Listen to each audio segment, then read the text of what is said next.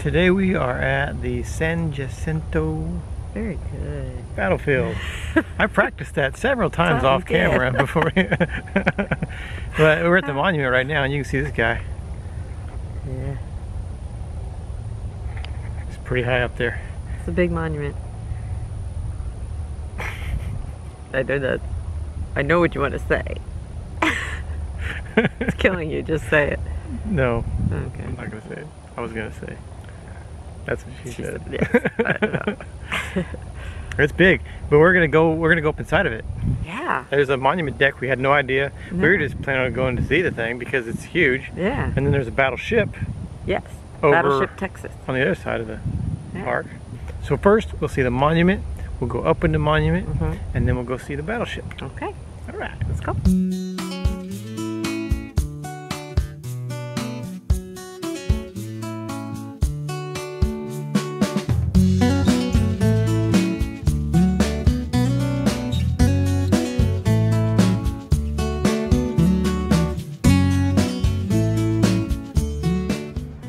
I don't know if you can see it or not, but we're at the tippy top of this joker now, and it's big. Yes. 15 feet taller than the Washington Monument. So if you've ever seen that in person, because I know that this camera is not going to do this thing justice, but just to give you a scale, 15 feet higher than the Washington Monument, which is pretty high. We've never seen that in person, but I'm sure it's pretty big. Let's look out some windows. Okay.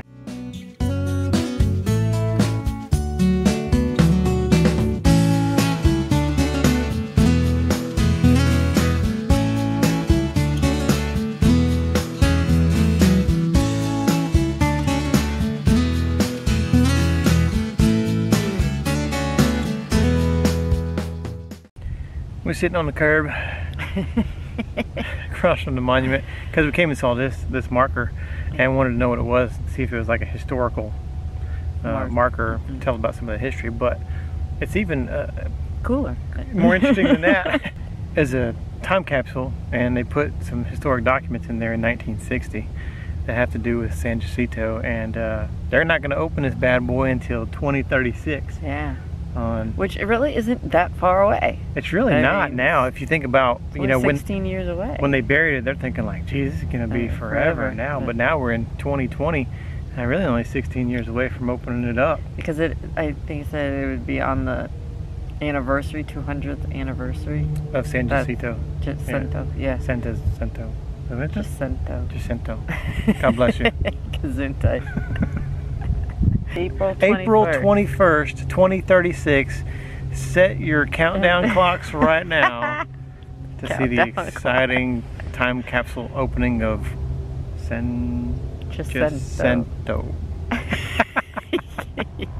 Well, we mentioned before that the monument here is 15 feet taller than the Washington Monument. Yeah. We did look up the pool, however. Yeah, the reflection pool is not as long as the one in Washington. The one in Washington is just over 2,000 feet long, and this one's 17 and some change. Almost 18. Yeah, so beat them on the monument, not so much on the pool. No. Well, Battleship Texas is closed indefinitely for extensive repairs. Which she does need. You can see she's in pretty rough shape. Yeah, she needs more. I don't know how old Getting the old ship socks. is. Yeah, we'll have to look online to see how old the battleship is. But yeah, you hit it. Getting old sucks. Yeah. There's some more stuff to see out here though. They got some grave markers and some stuff. We'll go out, walk by the bay and see some of the ships going by.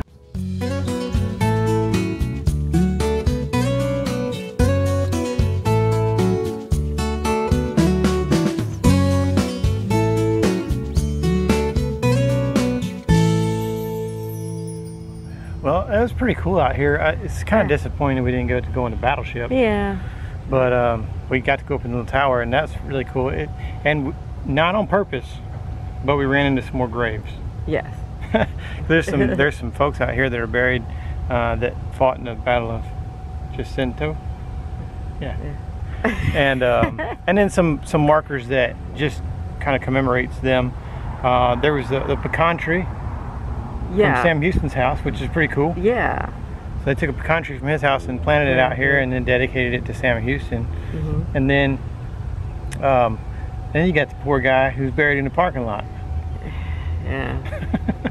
And like, this is where we want to put the parking lot, but this dude's buried here, so just build around. They just put him in the median. They lost one spot out of the deal. Yeah. But he hangs out right there, and it's pretty peaceful right now, I guess, because they're not doing the battleship thing. So that's the parking lot that he's in. I mean, he's been there since 1900, so yeah, he's resting peacefully. And we finally caught a break. We finally caught a break on the weather. I mean, it's a decent day. It's still a little chilly. It was decent too. Yeah, but it's the sun's out. Yeah, it's beautiful today. The wind is calm. Yeah, so we can actually vlog outside. But so we're happy for that. Hopefully the good weather sticks around and follows us to Galveston. It's not. Spoiler alert. Next week's crappy. I hear you. Boo. Maybe it'll change from now to Tuesday. Well, let's see what else we can get into in Houston. All right. Yeah, let's go. It looks really nice out today, but it's a little chilly, so we decided to do some indoor stuff. Yeah. So there's a couple museums that we wanted to hit in Houston. So today we went to the Holocaust Museum.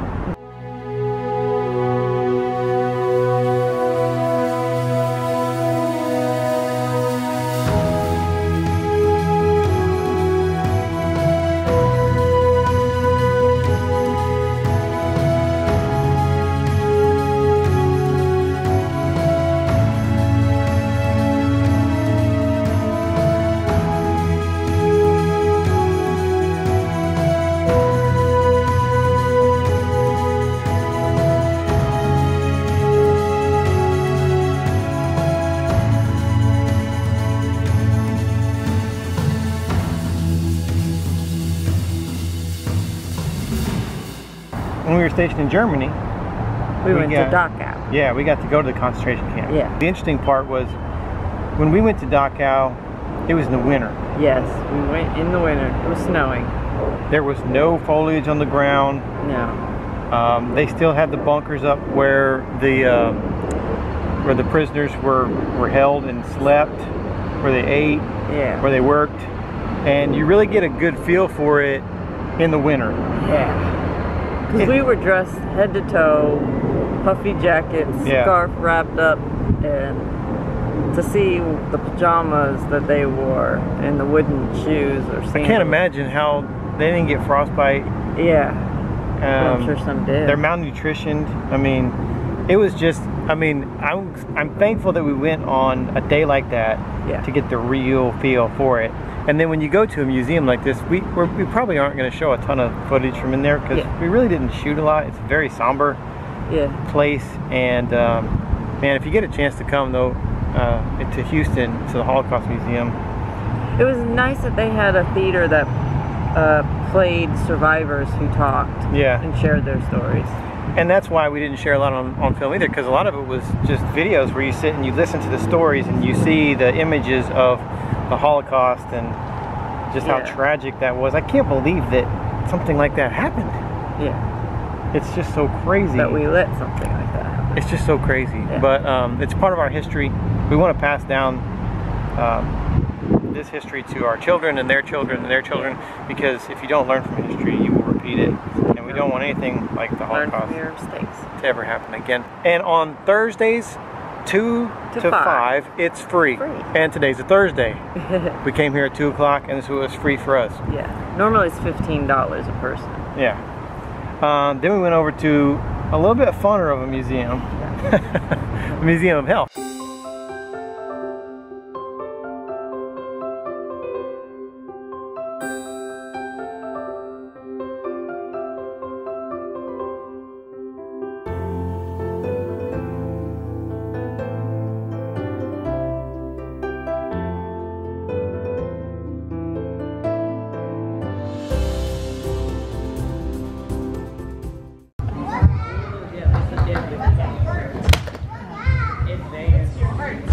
I think your boobs hit 60. Your boobs hit 60 before your hand hit 90. You don't have to stretch. Jeez. Yeah, just go. Good job. He said that that's an eye. Doesn't look like an eye to me. Don't say. Can I say with an English accent? Looks like a butto. It looks like a bloody butto. It looks like a butto, it does. It's an eye, they say.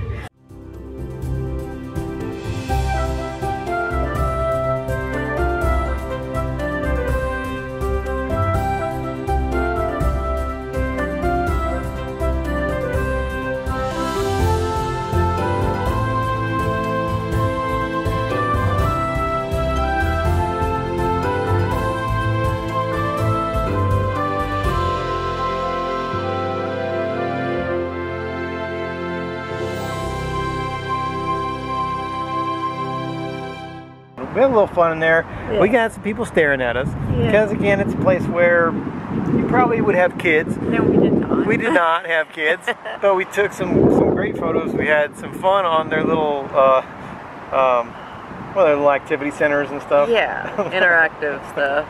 So we did that, and we chose to go today as well because on Thursdays from 2 to 7 it's free at the health museum. So we figured we'd knock them both out. Yeah. And actually we parked in the Holocaust parking lot, the Holocaust Museum parking lot, and it's only about a half a mile walk from here to the health museum. Yeah. So we just stayed parked here, we walked over there, walked back, and now we'll only have to pay for parking once. And totally free for both the museums. Yeah. Now it's just after 3, so we're gonna try to beat the traffic rush and get back home. Yes. And then did you have a good time in Houston? Yes. What was your favorite part? The funeral museum. Obviously. Duh. I think that's one of the funnest, best times we've had so far. Yeah. Is Houston. And like I said when we were live, and not necessarily the stuff that we saw, but all the people we got to see. Yeah. With donating the money to Combined Arms. Yeah. And meeting those people with the Mission Continues, and we got to meet some Instagram friends that we went to the RV show with, and some military friends. Yeah, some military friends from our past, and so we got to do a bunch of cool stuff and saw a little bit of like some very little known places. The Art Car Museum was really cool, really small, but they change stuff every once in a while. So if we ever go back, it's not going to be the same cars. Yeah, you get to see new cars. That's cool. Unfortunately, we weren't here at the time they do the Art Car show, which the parade. Yeah, the Art Car Parade, which sounds really cool. That does sound cool. They have video of it there, which sat and watched a little bit of it, so that looks pretty cool. But like I said, we went to the RV show. We weren't planning to go to the RV show, but we had some friends on Instagram that hit us up and said they were going to be there, and wanted to know if we wanted to go, and we never passed up the opportunity to go to an RV show. So we went. And Leslie is now. It was a roller coaster of emotions. I'm in a glass case of emotion. Yeah, Leslie was like. It was fun and depressing. And found the RV she wants, but our RV is really cool. I know, I love our RV. But you always see new stuff that's like the newest. I hate when models go drastic right after we buy something. Yeah, this one was really cool because it had a bar in it. 2 big TVs. There's a TV behind the bar, and there's a TV that you like sit and watch. And it had the light color walls. Yeah, it was already light color. We wouldn't have to paint it. Even the window treatments, because they were faux wood, so it was not fabric. And I'm like, that's very modern and fitting for us. Yeah, it didn't look like the box. It had a walk-in shower. That was awesome. And it was like gray marble looking, had the little seat. Yeah, it was gorgeous. It was a nice RV. Yeah. Yeah. And it was a foot shorter than ours. Though when I went online, it's an inch longer according to the manufacturer. Oh, an inch longer. I can't go an inch longer. It's 35 feet is my cutoff. That's what she said. An inch is nothing. It was really nice. It's gorgeous. RV. But yeah, we got a girl can dream. Yeah, I think we got a few years left in this one before we start talking about changing it up. I can't imagine what'll be available then. Yeah. we already saw all the cool other stuff that we did when we were in Houston. But you're probably wondering, the scout's over there bobbing, establishing dominance. I'm in charge. I'm in charge. Yeah. You're probably wondering why we didn't go to NASA, the Space Center, while we were in Houston, and there's a good explanation. Yeah. We're headed to Galveston next, so we're not going to go far. We're going from Houston to Galveston. It's like an hour. Yeah, from where we're at to where we're going is like 45 minutes, and it's actually closer. Puts us closer to NASA. Yeah, our next spot in Galveston will be closer than where we are in like Houston. half the distance. Yeah, so we're like, well, we'll wait till we get down to Galveston. Plus, Shelly and Greg from Dave's Great Adventure, they are going to be a little bit closer to Houston, and so they wanted to go to NASA. And so it's going to work out to where we're going to be able to meet up and go to NASA and go hang out to NASA together. So you'll have to wait until you get the Galveston video comes out to see NASA. But it's going to be fun. But Houston in general was great. I was quite impressed. I didn't have high expectations. Yeah. For Houston. I didn't really either, but I didn't just know really much about Houston, what it had to offer. It offers a lot. I'm surprised. And really, I was thinking like it's a huge city. It's just going to be a pain in the butt. I think because we didn't enjoy Austin so much because of the big city congestion, construction, one-way streets, we were like turned off. So we're like, oh well, Houston's probably not going to be much different. Yeah, but Houston was really pretty easy to navigate. Yeah. The city is beautiful. We never were really stuck in bad traffic. It moved. We got to go to the XFL season opener. Leave us a comment and let us know if you guys are watching XFL this season, because we went to the first game in Houston Roughnecks against the LA Wildcats. And they won. Not only did they win, it was fun, man. It was a lot of fun. Yeah. It's a lot faster pace. It is. They hit hard. I really wish all football was like that. Yeah. Shorter clock times, less. I like the rules. Less waiting around BS and just to get a play started. And it was super fun. Yeah. And we got tickets for free through VetTix. So we'll put a link in the description to VetTix. If you're a veteran, you get free tickets to stuff, man. Yeah. So it's pretty cool. We got this shirt, Roughnecks, home opener. They gave us each a free shirt when we came in. Yeah. And so that's pretty cool. Yeah. And I'm on the back it says Kroger. Yeah, and they all say Kroger, so they must like be that Kroger must be their best player. He must be really good. Yeah. Like, because whoever Kroger is must be really popular. They put him on all the shirts. He's on all the shirts. He must be like the best. He must be like a quarterback or something. Yeah, he must be.